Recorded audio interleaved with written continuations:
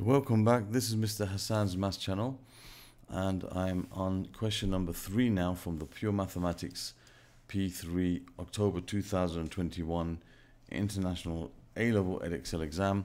And this question is here about, looks like exponential growth, something to do with exponentials. It says the total mass of gold G tons extracted from a mine is modeled by this equation: G equals 40 minus 30 times e to the power of 1 minus 0.05 t, where t is greater than or equal to k and g is greater than or equal to 0. It says t is the number of years after the 1st of January 1800.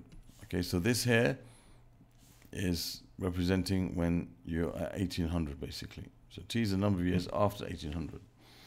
It says 1st of January 1800. It says figure 2 shows a sketch of g against t.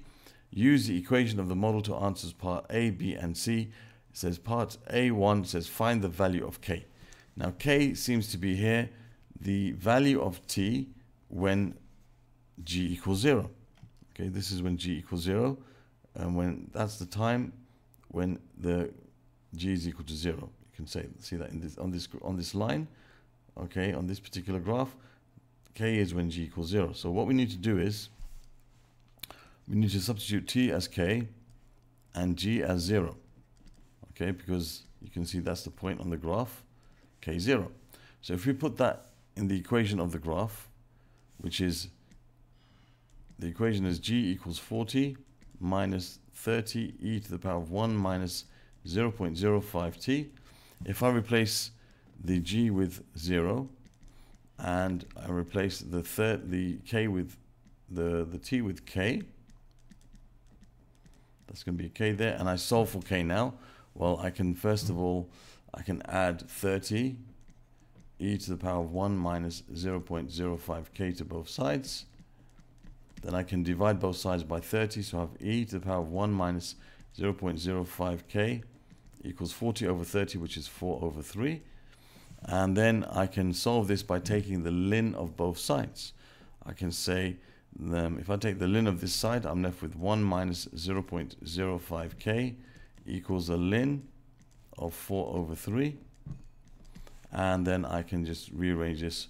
1 minus the ln of 4 over 3 equals 0.05 k. And then I can divide everything by 0.05 k. So I'm left, 0.05, sorry, to leave me with k. So I have 1 minus the ln of 4 over 3 divided by 0.05, and that will give me my value of k. So I have here 1 minus the ln of 4 over 3. Whoops. 4 over 3.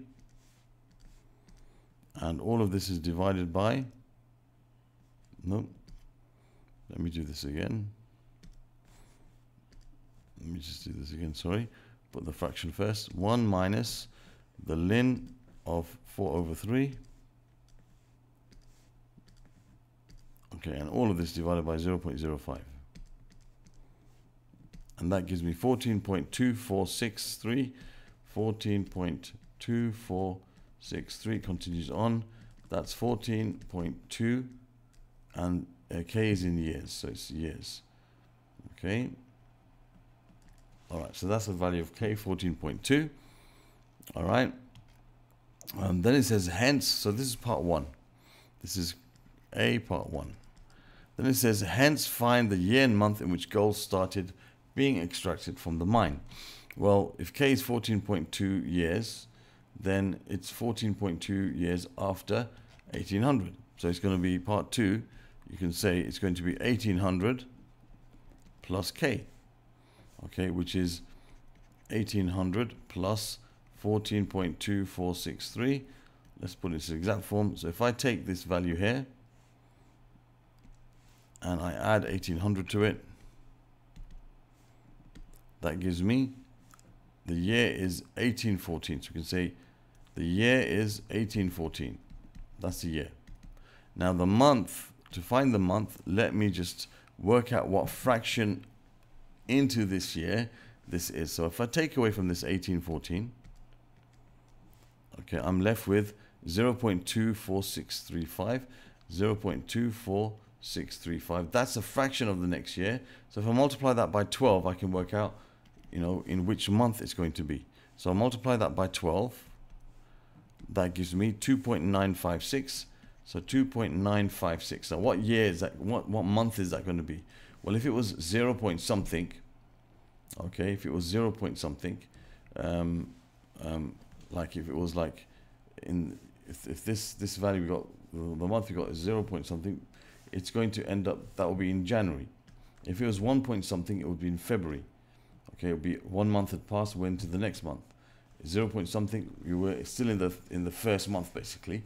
Okay, so that would be January. 1 point something would be February. So 2 point something is going to be March. So the year is 1814 and the month is March. So there's the answer to part 2. Okay, that's A, part 2. Now for part B, it says find the total mass of gold extracted from the mine up to the 1st of January 1870. So remember, G is the mass extracted from 1800 onwards. Okay, so T basically is the number of years after 1800, after the 1st of January 1800. So we can say T is going to be 70 years. Okay, so we're going to find G when T is 70. So that's pretty straightforward. G equals 40 minus 30 e to the power of 1 minus 0.05 times 70. Okay, that's not too difficult to deal with. So you have 40 minus, and you have 30 times e to the power of 1 minus 0.05 times 70. Okay, and that should give us the answer, which is 37.537. That's 37.537, which is 37.5. Now we have to write the units here, tons. Okay, because it says find the mass. It just doesn't just say find the value of G. It says find the total mass. Okay, so that's part B, part 1. Well, that's B, sorry. Now we got part C. It says there is a limit to the mass of gold that can be extracted from the mine. State the value of this limit. So we have here the model, the equation. So what we can do here, the simplest way to answer a question like this, if you're not sure how it works mathematically, it's only 1 mark. All you really have to do is take a very big number, like for example 1 million or something like that, and replace T by that number and see what it gives you. And that should give you the actual limit. Okay, so if we take, for example, this 40 minus 30 to the power of, in fact I just had that up there, didn't I? 1 second. Yeah, so I can just replace that 70 with a really big number. For example, 1 million. So if I do 1 times 10 to the power of 6, that's like 1 million.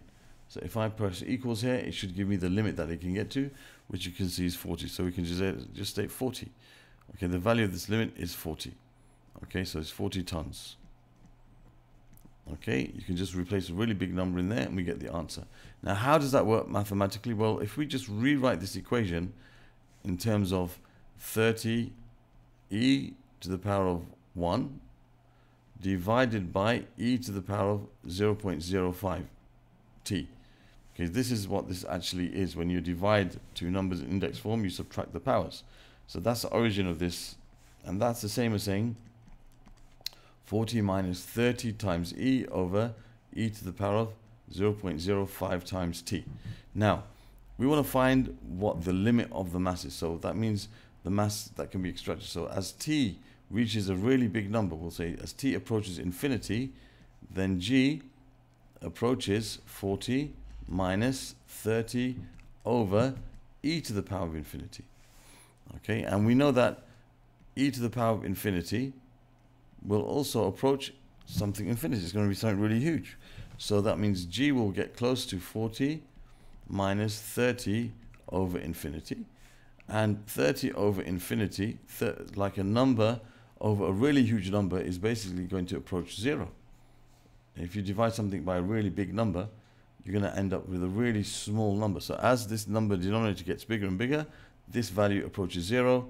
So when this approaches 0, G approaches 40 minus 0, which is equal to 40. So that's how you can justify, although you don't have to do that here. All you need to do is just write the answer. State the limit, 1 mark, just doing this to make sure will give you the answer.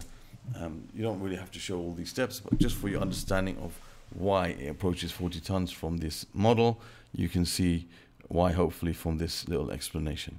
Okay, so that's the answer to question part C of question 3 from this paper from P3. Other questions from this paper you would wish to watch will be found in the playlist that should be placed somewhere over here at the end of the video. You can watch other questions to do with exponentials and logarithms from this playlist that should appear over here. That's from P3, and you can subscribe to my channel by clicking on the link in the middle. Thank you for watching, and see you soon.